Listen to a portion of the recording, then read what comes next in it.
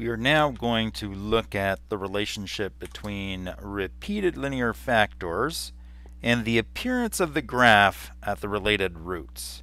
And so I am going to make a repeated linear factor at -2, and rather than type x plus 2 times x plus 2, I'm actually going to do x plus 2 squared, and I'm going to multiply that by x minus 1, and I can see I have generated a cubic equation. It will be degree 3.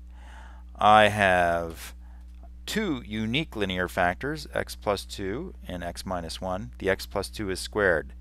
Now, when I look at the x-intercept here, -2, if I zoom in at that x-intercept, I can see basically this looks kind of like a parabola at -2, which is related to this x plus 2 squared. Now, let's go take a look at the other related root, or the other x-intercept related to this x minus 1. Over here, if I zoom in, essentially this looks linear to me.